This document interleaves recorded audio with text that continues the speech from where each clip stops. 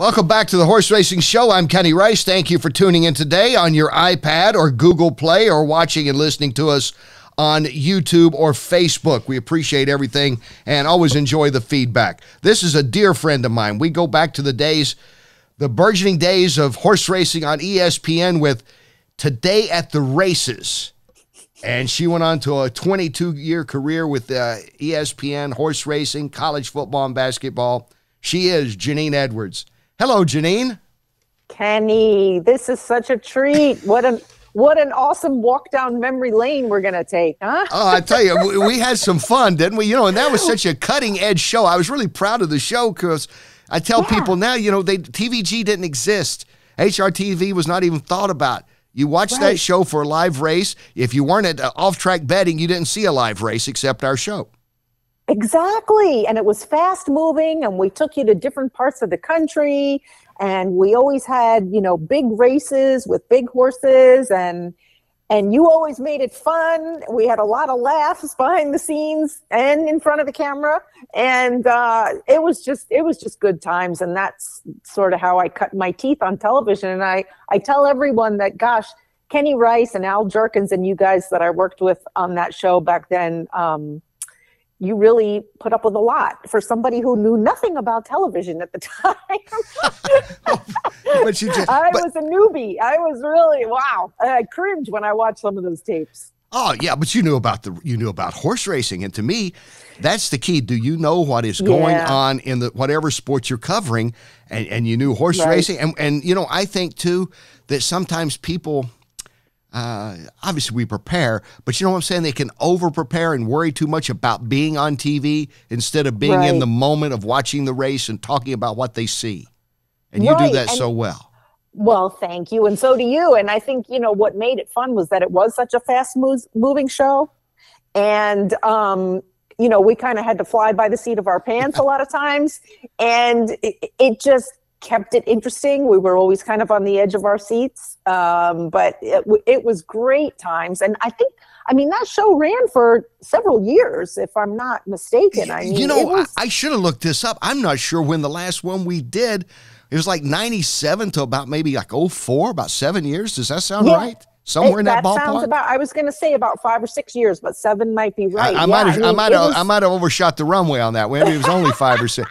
At times it seemed like it was 10 or 12 years, but most of the time we had fun and it zipped by. And I remember we had to call a couple of races because the audio didn't come from the track.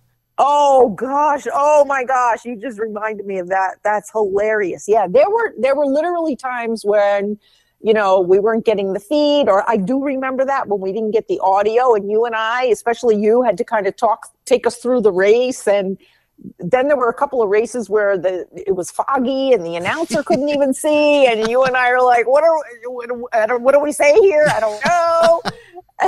But we always had fun. Then we'd go unwind next door at the DoubleTree there in Tulsa, which was our home away from home, and they always took good care of us. And it was fun times. It really was. You made it so easy for me, and I look back on those years very fondly. They went by fast, but things that you enjoy do. That's what I've noticed over the years, and looking at both of us. And you're retired now, although you're still busy as ever. But you went on to do football and basketball, and you branched out into other sports and had an outstanding career. Well, you're very kind. I mean, it was nice of ESPN to take a chance on me, and they gave me wonderful opportunities to branch out. I, of course, kept doing horse racing, and, you did NBC, as you still do now, so beautifully, with the NBC crew, with all the horse racing. But we worked, on ESPN for a long time, doing those remote racing shows together, and they were so fun. And then I was given a wonderful chance to get into college basketball and college football and some other things for ESPN. And it was a wonderful career. I am married to a football coach, and I sit around on Saturdays now and I watch football from sun up till sundown, and I never get tired of it. We're talking with Jeannine Edwards, and of course, we go back to horse racing days on ESPN. Many of you also know her from football and basketball. And look at you. You are just a college football maven now. You just You know all this college football. You married a college football coach. You're in Florida. Oh, it's funny. It's funny. I'm saying to Glenn, my husband, I'm like, do you realize that they have you guys an 11-point favorite this week? And he's like, what, are you gambling now? And I'm like, no, honey, I just like to see what people think of your team. And, and I'm keeping track of all the matchups. And I can't wait to see Oklahoma play Texas this weekend. That is the matchup of the week, in my opinion. Of course, you also have Florida at LSU. But, I mean, there's some big games this weekend. So I know where I'll be. I'm going to be watching football most of the day. Then I'm going to head to FAU where my husband is, and I'm going to watch them play Middle Tennessee. And then I'll get home hopefully in time for some of the night games. Look at you. This is like having Danny Sheridan on right now. It's like Brent Musburger's on with us. Look at you rolling down, laying the 11. I don't know. I'm going to take the 11. I don't know. Funny. Well, I don't know. I think it might be more like 9 or 10, but they're playing well. They're coming off a bye, so we shall see. And he's with Lane Kiffin, right? That's Lane Kiffin. Yeah, he's with Lane Kiffin, yeah. And Lane's dad, Monty Kiffin, is a defensive analyst, and Glenn is the defensive coordinator. He's having a great time having Monty around. He just loves picking his brain, and so he's having a good time. Now, let me pick your brain about the state of horse racing as we know it now, because the last time I saw you was at the Belmont Stakes this year, so I know you're still around the sport. You keep up with it. I don't know if we'll ever see a year like we've seen this year, Jeannine, in horse racing. Crazy. No, it was crazy. Everything from the Derby and that crazy outcome, which I have to say, I really felt for the stewards in that instance, didn't you? I mean, they were kind of in a no-win situation. I thought they made the right call. Yes. But yeah, because I guarantee that, and I said this on the air before, I guarantee half the people left Churchill Downs still not understanding why Country House won the race or was declared the winner. Right. It's just, it was a thing. And then some of the old school guys will say, well, the Derby's always a rough race. You can go back and break down every section of it, and somebody cut off with somebody or moved into somebody's path. And for the most part, that's probably true. Let's face it. It's crazy. 20 horses. It's a stampede. Yeah, it's a stampede every year. But I thought this was so, flagrant that was it. But when I went over to interview Bill Mott, because he's standing there and we're waiting on the results, I thought he made the good point. If this is a middle of the week race, the horse is taken down. There's no question. But obviously with the magnitude. Nobody would have blinked an eye. The magnitude was tremendous. It was unprecedented. It was a shame for the sport. I feel bad for the connections of maximum security. Absolutely.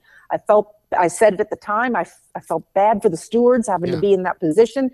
I do think there could have been a little bit better communication all the way around as to what went into their decision. And of course, when you're at the track with 150,000 people, the PA system, maybe you can't hear, things are not being explained to you. So people were kind of confused, but I do think it was the right decision. I don't know that it could have been maybe just handled a tiny bit better, but it was a no-win situation. So now, do you have a looking back on all the races, and I know there's way too many that you and I both covered, and you more, and people ask me, do you have a favorite moment? Well, American Pharaoh winning the Triple Crown and me interviewing Bob Baffert right after. I mean, that's just, how do you top that? Yeah, to me, that's hard to top. Even when he won it again with Justify. I know. I mean, I don't want to downplay it. How do you top it? But he topped it. and to me, that kind of stands out. But, there are moments and races that we've seen over the years, that stand out for the uniqueness of it all. Whatever's Giacomo. Or emotional connection or something, Yeah, just something you go, wow, that was interesting. That was interesting. It was a fun thing to be at, even though maybe it won't, like our Kong winning the Breeders' Cup Classic, and nobody, Fob wasn't speaking English to anyone trying to interview him. That was some fun times. I don't know, do you have any moments that really stand out that you just had some fun with, even if they may not be as historic? Well, absolutely. I mean, when you just reminded me of something and her name escapes me, the filly that won on the turf, the French filly, when the groom was running down the track, running with the horses as they're running down the stretch. Oh gosh. Yeah. Gosh, I can't remember her name. Anyway, that to me is etched in my mind as one of the most endearing moments Yeah. that I have seen in racing. And then, of course, you have moments, events like Barbaro, winning the Yeah. Derby and then breaking down in the Preakness and that whole aftermath. That was that was just a gut wrenching thing for me to cover. And I got to cover it quite a bit because I lived in the area. And Zenyatta winning the Breeders' Cup out there at Santa Anita. I will never forget that moment when she came roaring down the stretch, and just the aftermath and the roar of the crowd was deafening, absolutely deafening. But I'm with you in all those years of covering horse racing, and there have been so many memorable moments or quirky moments or upsetting moments or endearing moments. But to kind of close out my career and to be able to cover a Triple Crown winner in American Pharaoh was really the icing on the cake. It was a long time coming, and boy, was it worth it. Yeah, because I was really beginning to wonder. Although going into that race, I honestly felt he was going to win it. Now, I will say I had the same feeling with Silver Charm and Smarty Jones, and I was wrong. But I really thought – I didn't have it with everyone. Yeah. I didn't have it with everyone. But I did with this horse. But again, like I said, I thought Silver Charm was going to win. And I thought Smarty Jones was going to win the Triple Crown. So, yeah, to still be... I did too. Look at us, to stay around and do it. Look at all the near misses we covered, which I think is pretty cool, the fact that we were there for that, because the anticipation. I remember Funny Side, when they let the crowd in. Remember at Belmont, and the people are running in when they first opened the gate? That's before they capped it off at 90,000. I forgot they had 120 or something. I mean, that was like rock concert stuff. I really enjoyed that. Exactly. And, of course, Saratoga, Travers Day, every year, you cannot beat that atmosphere. Right. I mean, that is one of my all-time favorite things to be at, whether you're working or just going as a fan. You'd like to bottle that electricity and that atmosphere and just take it with you everywhere you go. I wish every racetrack and every racing fan could experience what that feels like, or just to be there on Breeders' Cup Day or part of the Kentucky Derby. I mean, those are the moments that just really fill you with excitement and tug at your heartstrings and make racing so special. Talking with Jeannine Edwards, who had a 22-year career with ESPN. Glenn Spencer, her husband, now coaching. Well, still coaching, and you're a coach's wife, and you could talk all about college football and Can't believe FIU. I'm a coach's wife. Can you believe Look it? at you. You don't paint your face or anything when you go to the game, do you? No, but I have been known to, and this is so silly, I have been known to, just out of sheer frustration and rage while I'm watching one of my husband's games, send him a text at like halftime, and I'm like, I know he's not going to look at his phone, and I'm like, why aren't you blitzing more? You've got to get more pressure on the quarterback. Or, and I'm like screaming into my phone, and then I send it, and then I'm like, why did I just do that? Now would Glenn have sent you a text saying, you should have asked Baffert or Lucas this question, Jeannine? Does he ever see? No, never. He's a Southern gentleman from he's a great Georgia, and he would never. This is the New Jersey native in me coming out. I know. Is that, I have a big mouth. You've covered the big events in football too. Is there a football, like a stadium, because covering SEC for several years on and off when, covering the Kentucky program, which, fortunately has gotten some better under Mark Stoops, but we would go on the road and, and go to Alabama and go to LSU and go to Tennessee and Florida. Right. I tell people, especially my friends that live in the Northeast, Southern college football and Southwest college football. You go. I've been to Bedlam. I went to Oklahoma State one time with Sean Sutton when he was assistant coach at Oklahoma basketball. We went there, and that was crazy.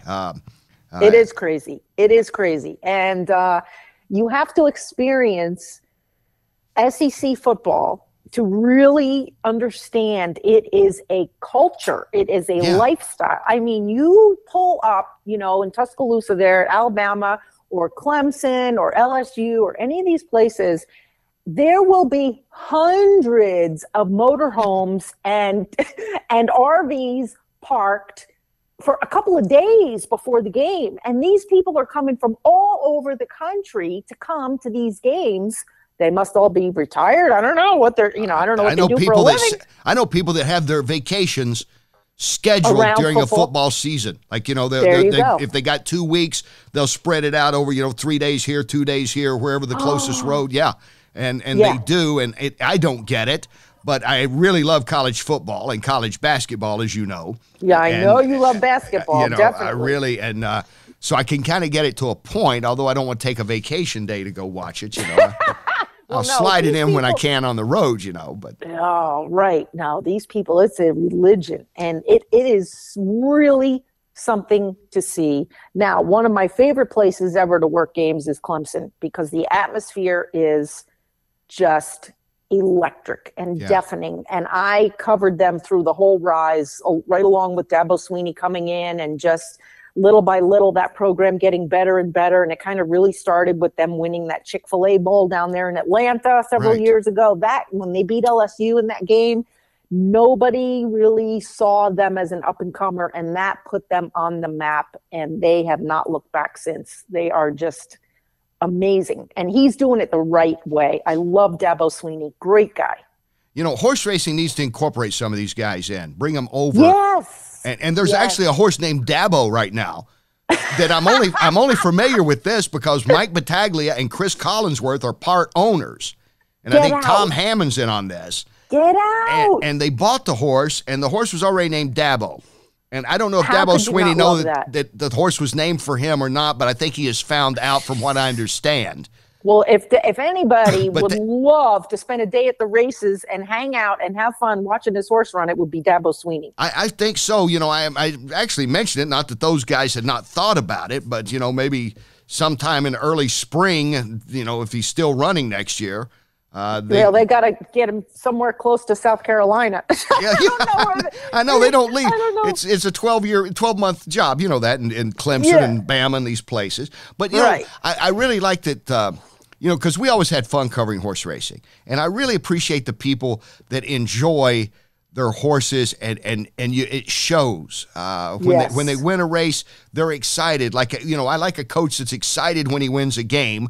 And I like fans that are excited, and I like people that are excited about it. And sometimes horse racing, it's a little almost church-like. It's a little golf clap-like sometimes. Sometimes, yes, sometimes. You have to really, I love being around people, whether it's coaches, horse owners, trainers, whatever, that really appreciate a win because they appreciate all the hard work and sacrifice that has gone into preparing for that win. And being involved in sports, there are some people that they have won so much that it kind of doesn't mean as much to them. Yeah. But I know what you're saying. You could definitely use just some fresh, exciting blood coming in, which I think the sport of racing is doing a great job with America's Best Racing and with all the young folks that they have brought on board, and some of their marketing campaigns and just some of their promotions and the things that they're doing.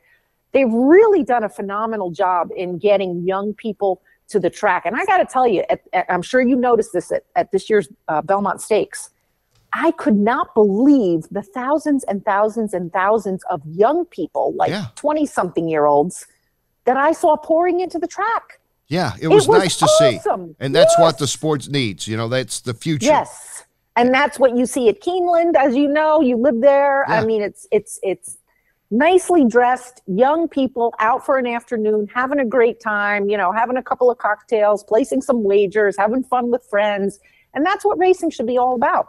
And, I like the syndication way it's going now. I mean, I think partnerships, much more partnerships than individual owners out there. And it does open the door for more people to put up money that, let's say, they can afford to lose. Because truly, if you're going to buy a horse, you got to put up money you can afford to lose. Exactly. And so you can say, I can get in with the group, maybe 40 in the group, but I can get in with that group and go, and I'm a part owner, and I can have fun and say, look, there's my horse.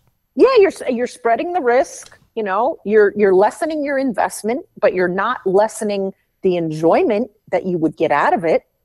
So it's sort of a win-win situation. And I guess one of the first people ever to do these syndications. Wasn't it Cott Campbell with Dogwood? Cott Campbell was one of the first I remember, Jeannine. I met him at the Keeneland sale, like 1982, 83, somewhere in that area with Dogwood Stable. Yeah. And then, you know, so many guys are doing it now. Right. And West Point and all these guys doing it, Starlight Racing, doing a great job. But yeah, you're right. That if that's what it takes to bring more people into the sport, I say that's a smart thing, and it's a wonderful way to get more people involved. And of course, you knew this. I mean, you were a trainer and a you know, you rode horses, and you know, you didn't just step in front of the TV camera one day. You came in with a lot of credentials. So, you know, you've seen horse racing from the ground up. Yeah. My background was in racing for many years, and I like to brag now that I worked for Mark Casse, because now Mark is just really at the forefront of the sport, and congratulations to him. He's doing a phenomenal job. But I learned a lot from Mark. I galloped for him. I was an assistant trainer for him, and just it always helps when you have a little bit of background in the sport that you're covering. And that's why basketball, especially for me, was difficult, because it's not a sport that I ever grew up watching and had really no knowledge of. So that was a learning curve when I started covering basketball. But sadly, you had to watch the New York Knicks for years, so you didn't really get to see basketball. Oh, geez. And I remember the Willis Reed and Dave DeBuscher, Walt Frazier. I remember those guys, you know. Gosh, and now, 40 years later, nothing's changed. No, you know, then, you know, what a gap. Oh, my goodness. Poor Knicks. But you did, like you say, you brought that in, and I always liked the insight that you brought, and, you know, Caton and Charlesy and the other people I was fortunate to work with that could slide something in, and you know, you can only get that. Best. Yeah, you can only get that from experience. Yes, exactly. And Caton, of course, is one of the best in the business right now, and has been for a long time. Charlesy was my idol when I was younger. Watching her on television, I wanted to be Charlesy Canty. And just, you know, there are a lot of phenomenal, knowledgeable women who do a great job, like Brittany Urton that you work with on NBC. Tremendous people that are great advocates for the sport. And Jeannine Edwards opened the door for some of that generation coming up. Look at you. Oh, you're sweet. You're sweet. Well, thank you for being on. I want you to come back sometime. I would love to come back. We'll get Glenn on, and I want to find out what he thinks about your interviewing skills while you second-guess his coaching. And ask him what he thinks about getting those text messages after the game when he sees that his wife is texting him at halftime. Oh, geez. Not good. By the way, for anybody that's listening, he doesn't look at his phone during games. So I know that. It's all for naught. Hey, good luck at the game this weekend. Thank you, Kenny. And hey, if I don't talk to you, have a wonderful time at the Breeders' Cup. Enjoy. Right. Thank you so much. Thank you so much, Jeannine Edwards. Dear friend, we worked years together at ESPN, and we'll be back with more of the Horse Racing Show right after this.